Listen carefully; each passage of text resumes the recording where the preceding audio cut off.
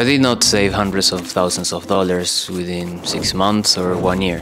It actually took me 2 years to save my first $10,000. It was a lot of effort to save that amount and also to understand that it was okay to take my time to do it. In this video, I'll be sharing with you 7 of the biggest lessons that I learned on how to save money when it's actually hard to do it. And before we begin, I really want to emphasize the point I'm about to make because it can cause you a lot of frustration, time and energy if you don't understand this properly. Your situation is different than the rest. You need to understand that in personal finance, there is no right or wrong. Your situation, where you are right now, will and always will be different than anybody else. From your friends, your coworker, your family, even to people that you see online. Everyone is different. Okay, yeah, you cannot compare to Elon Musk, because of course there's a difference between you and him. But even then, their situation will never apply to you and it will be different. So if you're like me, you probably consume countless hours of your favorite personal finance creators. You watch the latest news and videos where they give you advice on how to save your money, where to spend, and where not to spend your money. And you follow through, or well, most of the times, because sometimes it's just awful advice. What I just said actually applies for everything in life, not just personal finance. Let's take dropshipping for example. A while ago I saw a challenge from Jordan Welsh, where he guaranteed that I'd be able to make $1,000 by dropshipping in just a week. I got extremely hyped, because 1,000 is a lot of money, especially in 7 days. So I've subscribed to his portal and got to work. I spent approximately 2 whole days trying to set up everything. Like 12 hours each day, following piece by piece the advice he gave, and still, I failed to make $1. I totally fell for the trap I got sold that, after following Jordan Welsh's advice, I would be able to make $1,000 online in just a week. And that's just an example. It's crucial to understand that personal finance is, well, just personal, and your situation differs from everyone else. There are circumstances like income, your expenses, your savings, and even the location where you're located can affect that. But even factors that you put in, like your time available, your location, and how much your rent is different than someone else's. My dropshipping experiment failed, for example, because of me not being able to allow credit cards, among other things, because of living in Europe and not in the United States. Anyway, comparing yourself to other people, it's never beneficial for you or for anyone else. So instead of just looking to what someone has online, just compare to where you were 1 year ago. It's not all about savings. Enjoy your life. Picture this. Friday afternoon. You're at work and your co-workers are talking about their plans for the weekend. Jim is going out with Pam. Angela is going to go for drinks with Dwight. And you have no plans. Then all of a sudden, Andy calls and asks if you have plans for the evening. To which you reply that you're going to stay home. He asks if you feel okay because it's Friday night and you don't want to go out for dinner with the guys. You look at your bank account and you have enough money to do it. However, you're not yet where you want to be financially speaking. You are just about to cross the $10,000 mark you've been saving for the past year. So you say no and decide to stay in to reach your goal. A few days later you find out that Michael is going to be a dad, and you actually get offended because he posted it online before he even told you. That same day you reach your goal of $10,000, the goal you worked so hard for. However, you don't feel as happy and celebratory as you thought you would, because you would have rather be there when Michael announced he would be a father. The point I'm trying to make is that it's not all about money, that you just need to go out and enjoy your life. While saving money is important, it's equally important to go out and have fun. Just try to find the right balance between spending money and having fun, because your money, it's not granted, and the only thing it is granted is your today, your present, so tomorrow you might not be here. I'm of the thought that one should be able to do whatever they want with their time, money. You just enjoy it. If your goal is to save money and have as much money as you possibly can on your bank account, just be my guest. But my question to you is, what are you saving for? You only have one life and you should live it, because the day we die, because we all die, No one will remember how much money you had saved. Unless you're Elon Musk, everyone remembers how much money he had saved. But if you're not Elon Musk, then, which is probably the case, then you should just go out and not be thinking about saving $5 here or there, when you could instead be going out for the movies with a friend, or going out for a drink with your partner. This takes me to my next point, which is money comes and goes. This concept of money comes and goes, it's not really just a sentence, but it's more a philosophy. Understanding that money comes and goes is about recognizing that our financial situation is not static. One might be thriving financially today, enjoying a well-paid job or a successful business, having investments and happy. However, economic shifts happen, and what you have today may not be there tomorrow. You can lose your job, your business can go under, or even the COVID can happen. And this is the money goes part of the equation. However, when we're struggling financially, the part of money comes actually helps us to get through this difficult moment, the difficult situation,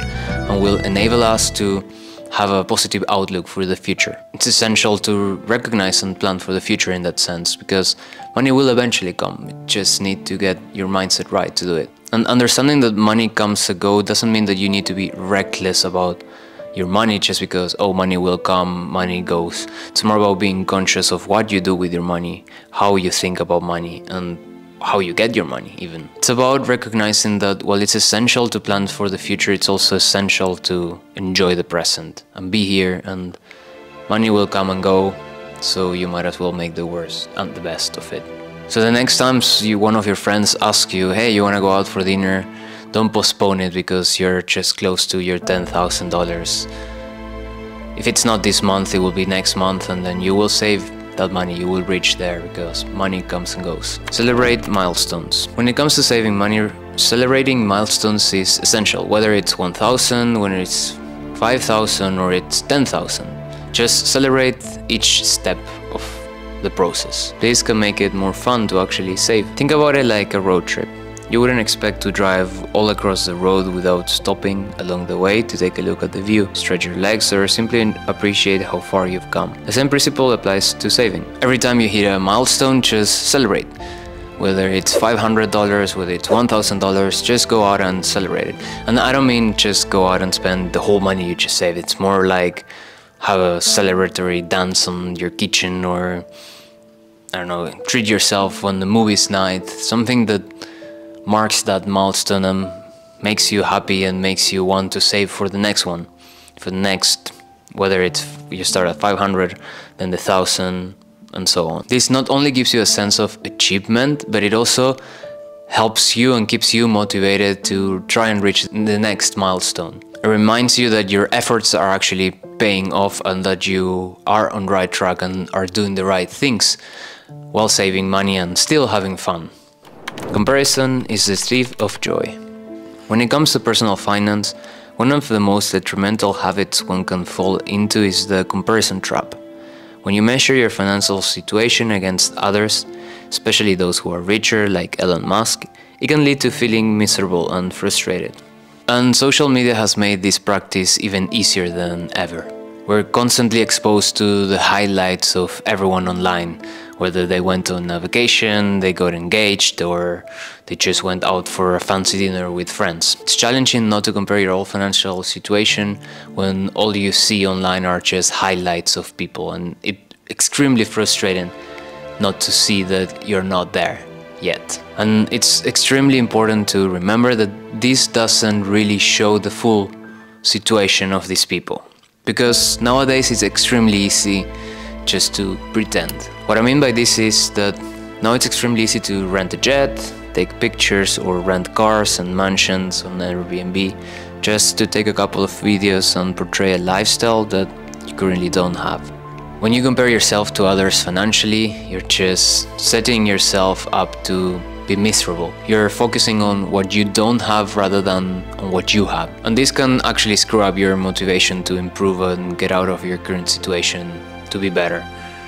And even worse, it can lead to even more reckless financial spending just to keep up with the people that you see online, whether they are strangers or even your friends. And moreover, comparing yourself can lead to jealous feelings and just keep on comparing, which can get your mindset into a negative mood, which can eventually lead to frustration, which can eventually lead to you spending more money to just not feel, those feelings of frustration and anger because you're not where you want to be. And there's then a cycle going on where you're just feeling bad, so you spend money, and then you spend money because you feel bad. In reality, everyone's financial situation and decisions are different, because while you might have certain expenses here, they might not have them there.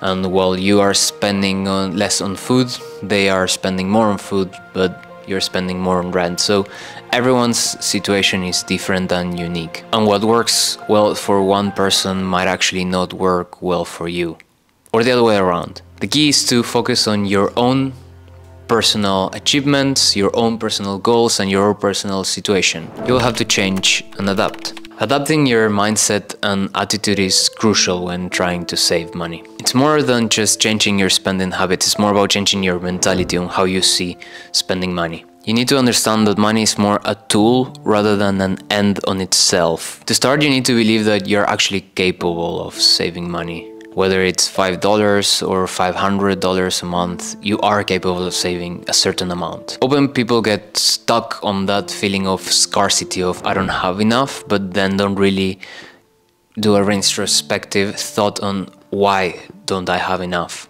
Where am I going wrong? Is it because I don't earn enough, or is it because I'm choosing to spend more than I actually get? And believing that you'll never have enough is actually bad for you and will keep you into that negative loop of not feeling well.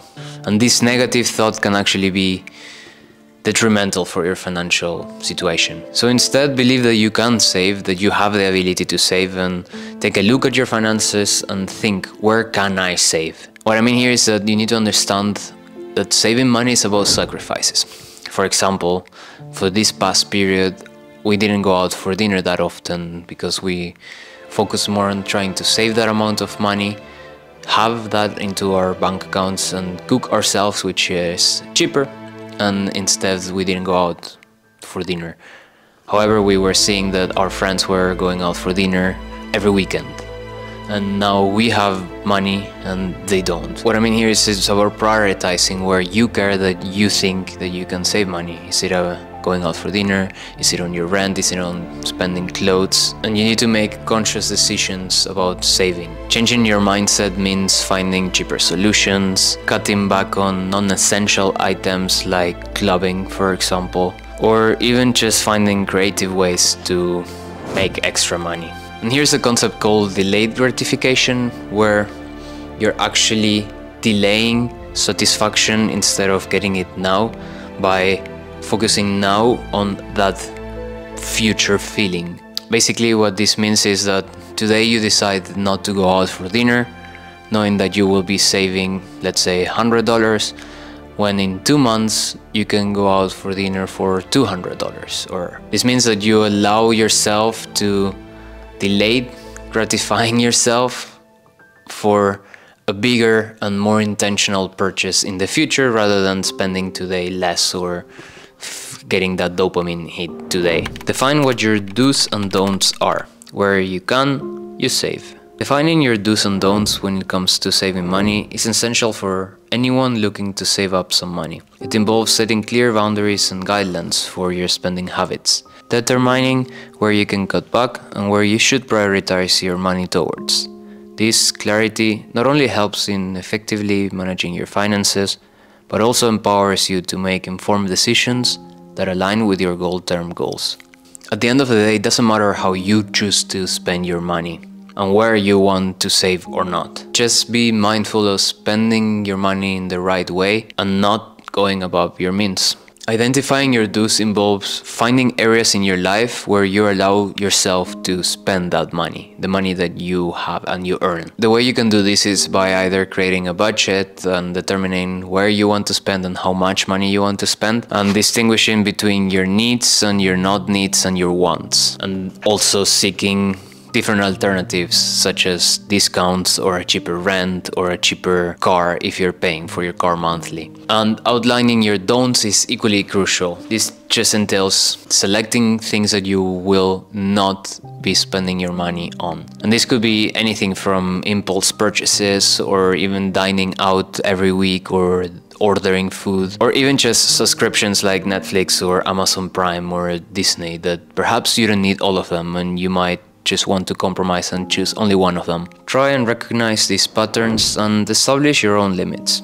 You can then redirect those funds towards saving or investments that yield long-term benefits. Trying to save shouldn't be hard, it should actually be fun and exciting. Saving money, it's not a sprint, but more like a marathon. It's a journey with gradual progress and occasional setbacks.